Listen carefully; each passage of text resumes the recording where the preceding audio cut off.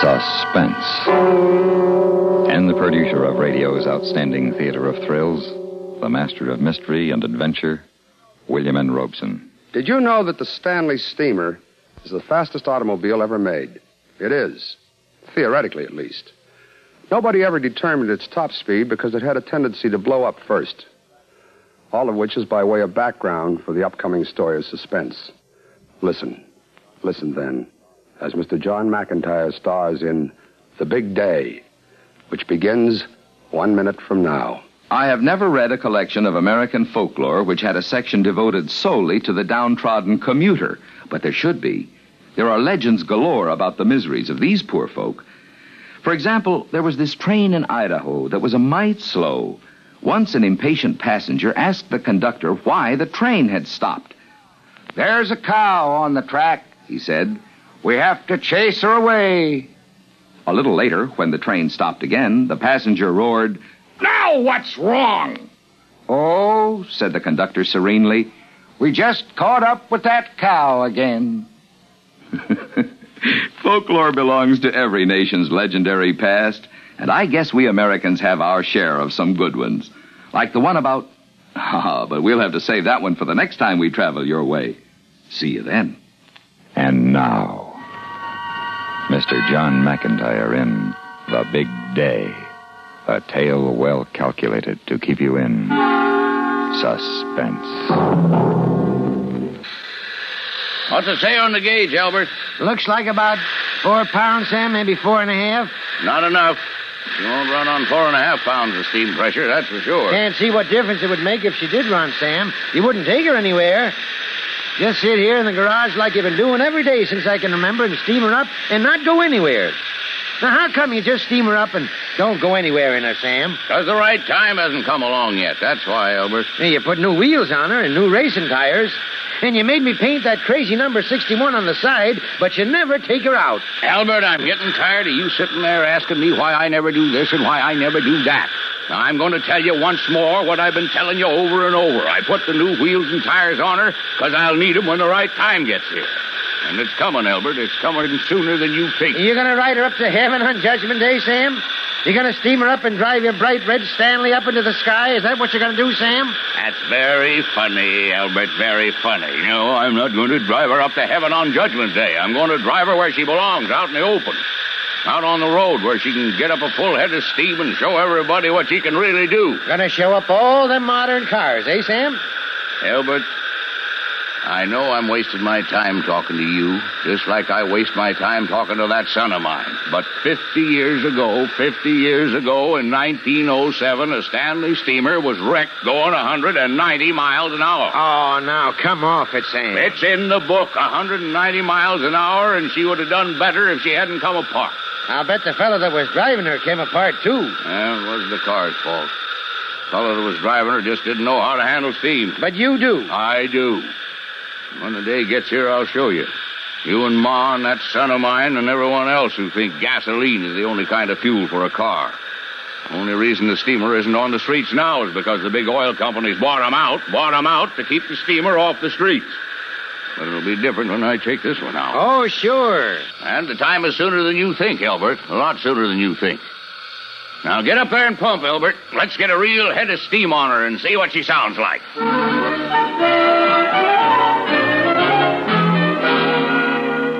In just a moment, it'll be time for the 5:30 news. But first, here's a word from our sponsor. Friends, how long has it been since you felt good? Junior? Really good, Junior? Yes, Mom? Where's Pop? The news is coming on, and he wants to hear the qualifying times from the racetrack. I'll call him. I think he and Mr. Fellows are out in the garage. Well, tell him the news is on. He'll be mad if he misses it. Well, there he is, Mom, coming in the back door. News on yet? Yeah, I was just going to call you. Did you get to the speed trials at Indianapolis yet? No, they haven't finished the important news yet. Important? What's more important, I'd like to know, than the names and times of the drivers who qualified for the Indianapolis 500 this week? Well, why in the world are you so interested in the races this year, Sam? I've always been interested in the Memorial Day race, and you know it. But why the interest in the times and what kind of cars they're driving and all that? You always listen to the race on race day, but Well, this year you act like you're driving in it yourself. In a steamer, maybe. Huh. And what's so funny about that? She could take any one of those gasoline engine cars, make them look like they were standing still. Oh, come on, Pa. That Stanley of yours was made in 1917. Just because you put a lot of new stuff on her, like racing tires and modern wheels, well, putting her on a track with a modern race car would be like putting a workhorse against iron leads at the Derby. Son, let me ask you something. Sure. How old are you? 17. And how long have you been driving a car? 3 years. Legally? Almost a year. All right. Now, I've been driving cars almost as long as they've had them, and I happen to know a little more about the Stanley steamer than you do. And I know a little more about gas engines than you do. Son, don't you talk back to your father. Well, I'm not talking back to him, Mom. I just said that... Your mom heard what you said, son, and I can tell you this.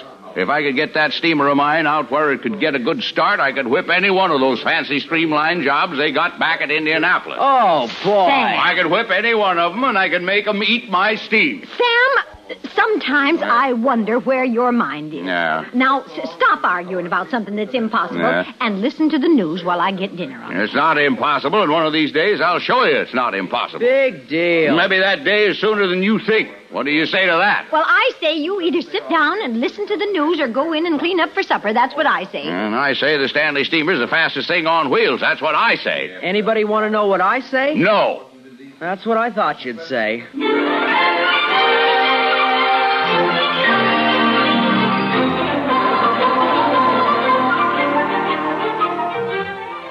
Bring the extension cord around the front of her, Albert.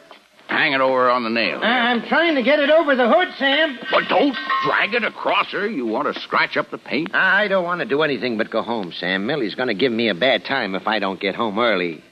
She thinks you're down at the church again tonight? Well, I told her I was painting the white lines on the basketball court. Trouble is, I told her I was doing that last night, too. Well, tell her it's a big court.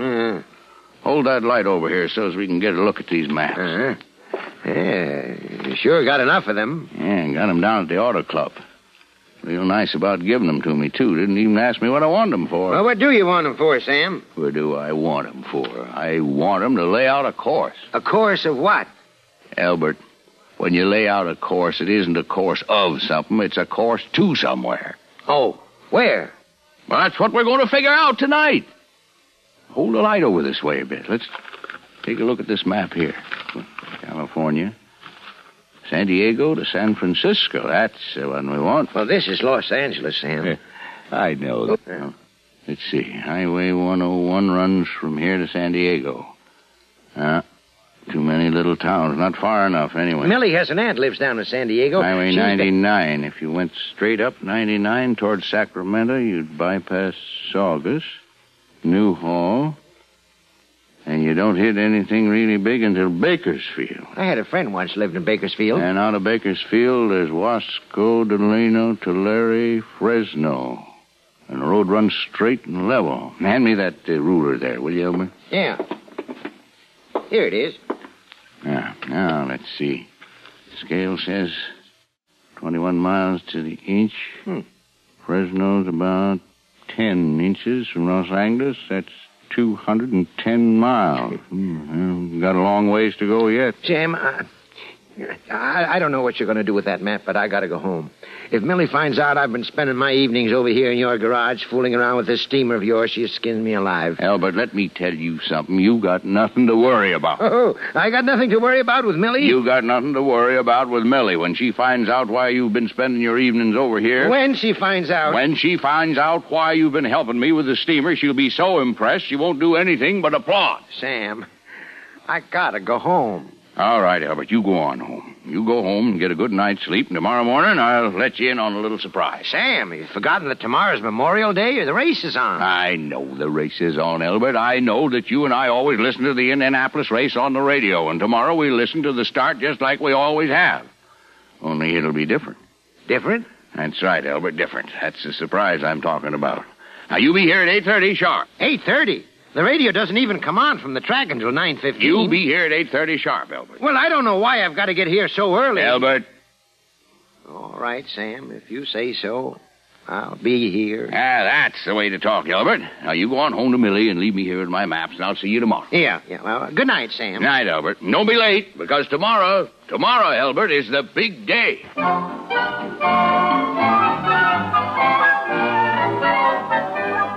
for the nation is fair with sunny skies and warm, clear evenings. Stay tuned to this station for the started running of the great Memorial Day Speed Classic. But where on earth is your pop, Junior? I don't know, Mom.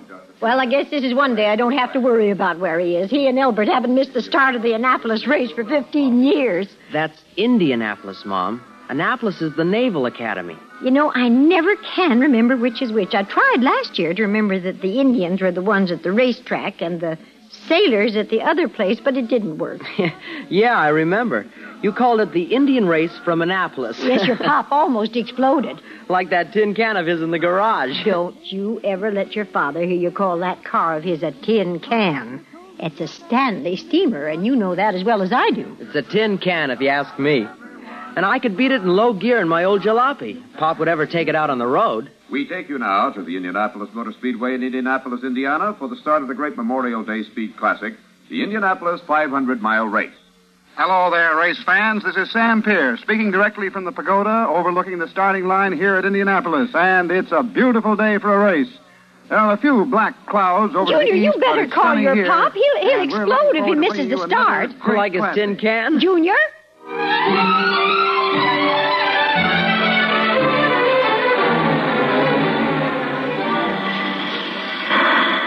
Open the doors, Albert. Open the doors and stand back. You're going to take her out, Sam? Just open the doors and see. Okay, Sam.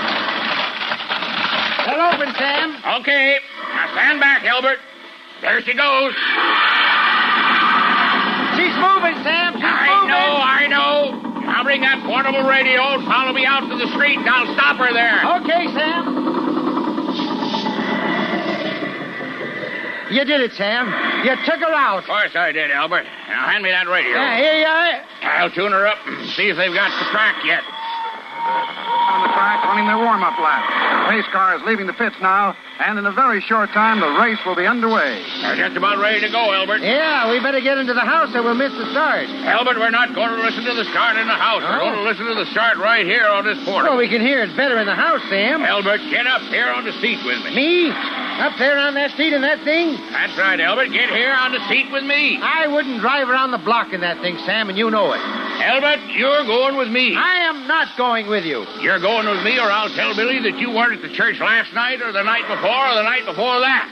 Now get up here on the seat and turn up the radio so we can hear the start. I don't like this, Sam. Yeah, you will, Albert. But you're going to share an historic event with me.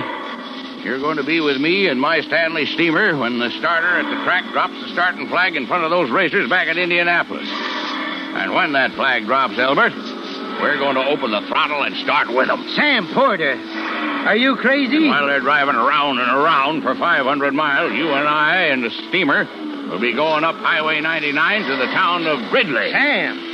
And Gridley, California is exactly 500 miles from where we are right now. You're going to race this thing 500 miles to Gridley? We're going to race against those cars back at Indianapolis. And we're going to win, Albert. We're going to get to Gridley before they get to the finish line. Sam Porter, you're crazy. Sitting up on this steaming monster talking like a crazy man. Turn up the radio, Albert. And here they come down the straightaway in front of the main grandstands, ladies and gentlemen, and they're off. The Indianapolis. Hang on and pump, Albert. Hang on and pump. Is underway. We're off to Gridley.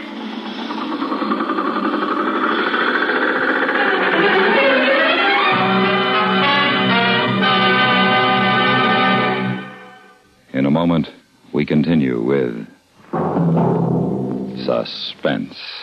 Do you know the Social Security benefits to which you will be entitled when you separate from the service and take a civilian job? Here's a tip from Social Security. There are 4 times for action. First, when you go on a job covered by Social Security, you need a Social Security card. The account number shown on the card is used to keep a record of your earnings. Second, if a worker in your family dies and his work was covered by Social Security, some member of the family should ask about survivor's benefits at the nearest Social Security office.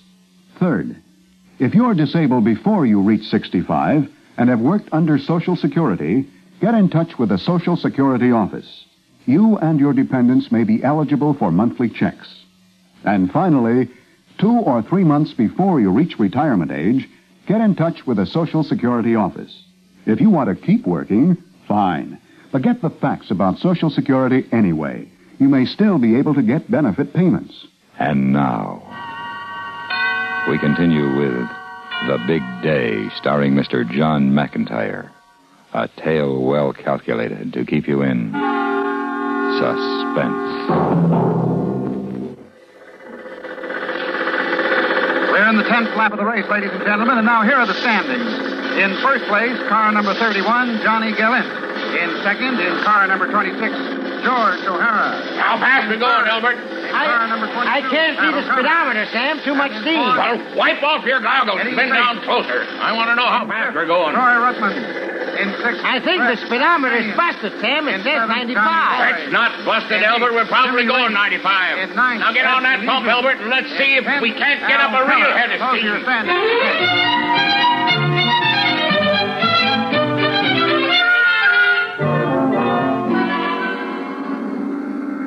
So far, it's been a wonderful race, ladies and gentlemen. Nothing to mar the thrill of watching these can't cars understand. hurtle around 15 years, he never misses a start, and now, all of a sudden, he disappears. I called him, Mom, but he didn't answer. Well, maybe he didn't hear you. Go on out the garage and get him. Okay, Mom. Running, and it all goes well.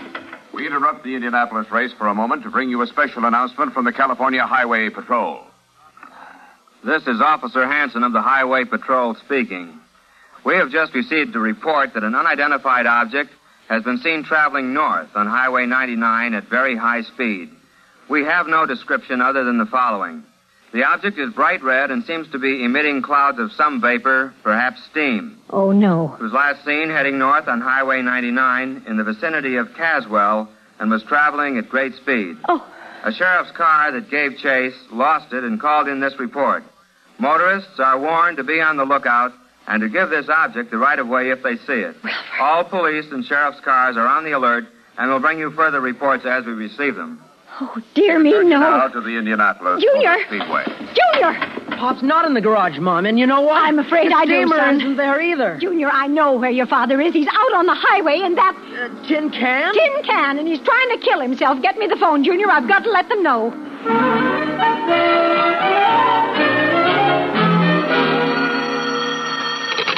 Police Department, Sergeant Walsh speaking. Yes? Yes? No, now, wait a minute. Let me get this straight here. You say you know what the bright red object is. Now, what bright red object? The one that's out on Highway 99. The one that's going so fast. Oh, that one. Well, why didn't you say so? Now, hold on a minute. I want to get this down. Charlie, get the radio open and stand by for an all-points bulletin. There's a lady on the phone says she knows what that crazy thing is on 99. Okay, lady. Now you tell me just what it is. That's right. A what? A Stanley steamer?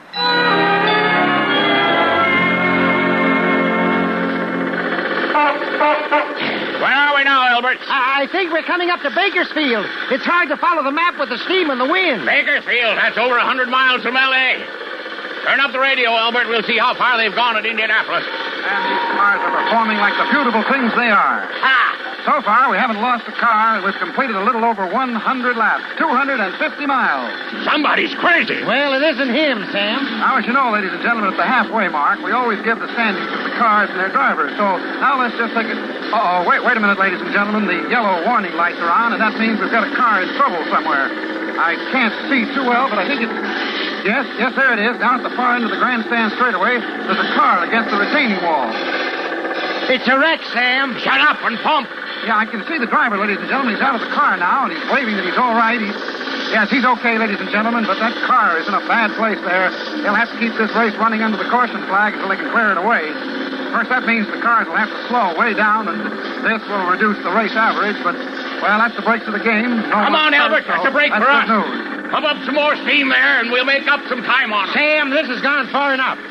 Now, you got through that last town all right, although I think you scared them all half to death. But this next town is Merced, and it's a big one. Now, they've got signals set for 30 miles an hour right through the main street. You can't go through Merced at 95 miles an hour. I figured on those signals, Albert. We won't go through town at 95. Well, thank goodness for that. Signal set for 30. 3 times 30 is 90. We'll go through town at 90. Flick of the whistle. Oh, no. Oh, yeah. Now get on that pump, Albert, and pump. We can't afford to lose any steam pressure at this point. We've got an average to hold.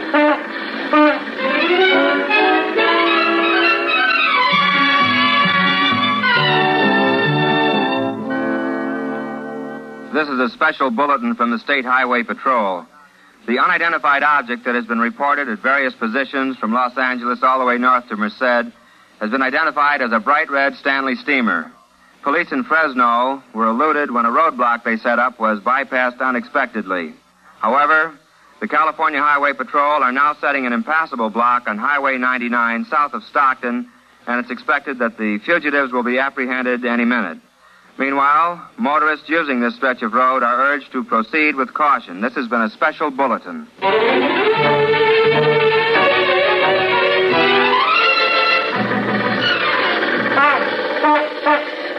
She's really rolling now that we got that fresh tank of water. She is that, Sam. It took us a little out of our way, taking that alternate road up into the hills back of Stockton. But I figured we'd find a water tank back there easier than in the city. And that farmer was real nice, too. You going back into Stockton now, Sam? Nope. Figured away on the map while we was stopped up there that takes us right around her. Figured it won't take much longer, and we can miss the traffic in the city. You're pretty smart, Sam. You gotta be smart to race a steamer, Albert. Turn up the radio, see how they're doing at Indianapolis. Batteries are getting awful weak, but I'll try. And now that the yellow lights are off, the cars are picking up their speed, and the race is really a race again. You know, this was the longest period of time that the cars have ever had to run under the caution lights, due, of course, to the unfortunate fact that a second car ran into the truck that was clearing the wreckage of the first car, and it's taken them a long, long time to get the remains off the track. But no one was hurt, and so we're off again at Indianapolis. Turn it off, Albert. We have to save the batteries. There's not much left in them now. You know something, Albert? What? I'm kind of glad those races are running on the green flag again. I didn't feel right having the advantage over them all that time. Sam, you're crazy. You are plain crazy. But you know, I'm beginning to like this.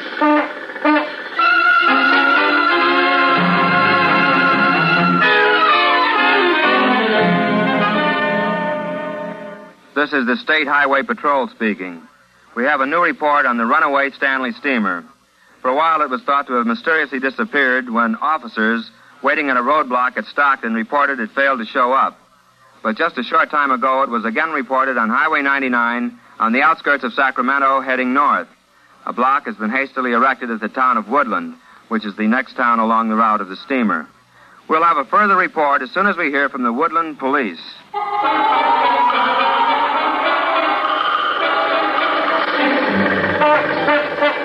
How come you cut off 99 onto alternate 40, Sam? Because alternate 40 goes to Gridley and 99 doesn't. You really mapped this thing out, huh? Albert, I've heard a lot of derogatory things said about myself from this wonderful steamer of mine. But it's never bothered me. You know why? Because you're smart, Sam? Because I knew that one of these days a big day would come along and I'd make all those people who said all those things laugh out of the other corner of their mouths. You know what, Albert? What, Sam? That day is here. When we get into Gridley, I'll have proven that what I always said was true. Turn up the radio. See how far they gotten back in Indianapolis. Okay. Yeah, it won't turn on. Leastwhile, I can't get any noise out of it. Batteries must have gone. Doggone it. Now we won't know how we made out till we get into Gridley. How much longer you figure it'll take us, Sam? I'm getting awful tired. Not too long now, Albert. Maybe 20 minutes, half an hour. Won't get there at all, though. I know, Sam. Hang on and pop.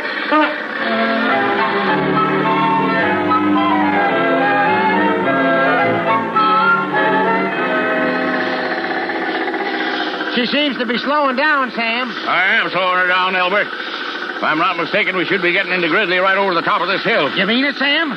You mean we're really there? We made it? I think so, Albert. We'll know in a minute. Sure wish the radio was working so we could know how we did. Well, there'll be somebody in Gridley with a radio. We can ask them. Yeah. Hey, Albert, look there. Right down there at the foot of the hill. It's a town, all right, Sam. It's Gridley, Albert. Gridley in the finish line for us. Hey, looks like they're having a celebration or something. No, the car's all right.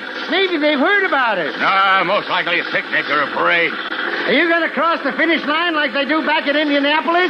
Albert, that's a great idea. We'll give them something to talk about for a long time to come. Get a hold of that pump, Albert. I'm pumped. I know, Sam. I know.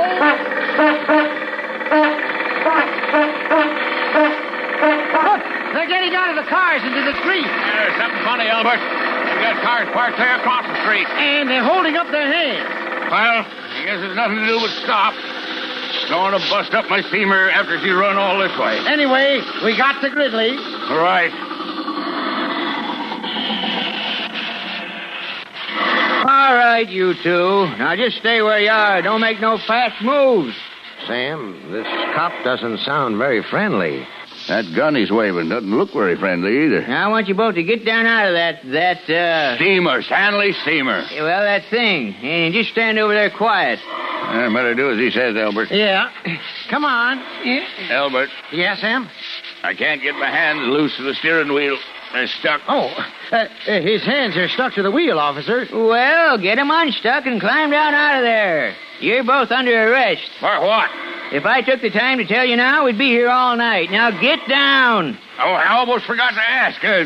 Sir, is this Gridley? No, this is not Gridley. This is Live Oaks. Oh. Gridley's about 10 miles further up the road. Oh, no, Albert, we lost. We came all this way so far, so fast, and we still didn't complete the 500 miles. Gosh.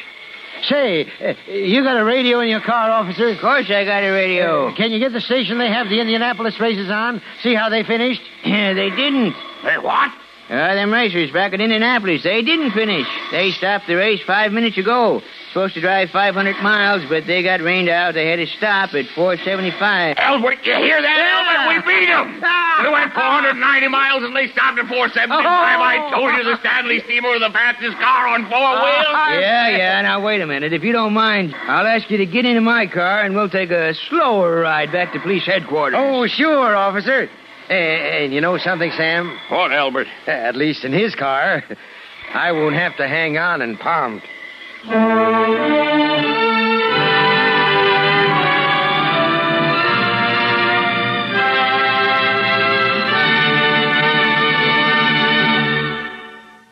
Suspense.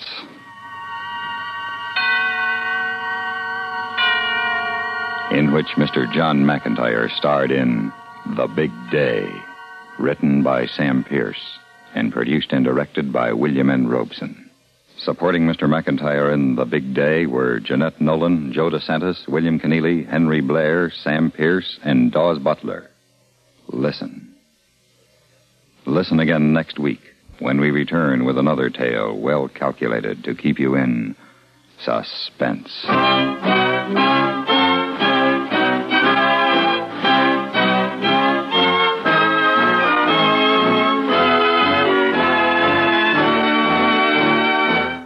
Suspense has been brought to you through the worldwide facilities of the United States Armed Forces Radio and Television Service.